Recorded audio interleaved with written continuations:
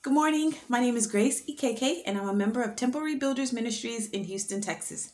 Happy new month. Happy Wednesday. Today is February 3rd, 2021, and the title of the message today says, Decide and Stick with It. The Bible reads in Joshua 24, verse 15, As for me and my house, we will serve the Lord. People who succeed in life set their priorities early and maintain them daily. That way, they don't have to keep reestablishing them. That's a good idea for two reasons. Number one, it takes the emotion out of it.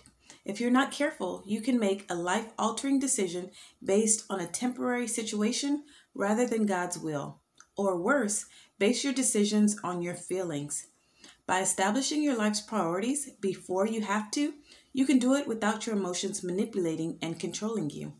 Plus, you're more likely to set them with integrity.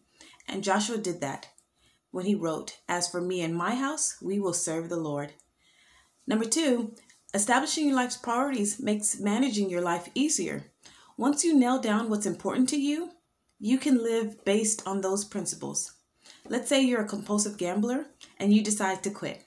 Your task then becomes ordering your life in light of that decision. That probably means you're not hanging out at the racetrack or vacationing on the strip in Las Vegas.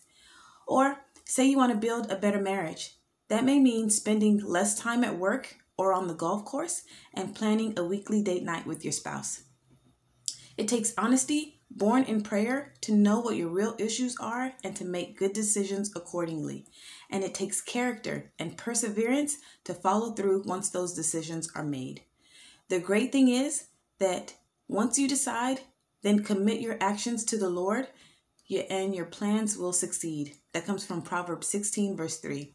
He will give you the strength each day to live by your decisions. May you be blessed this week in Jesus' name. Amen.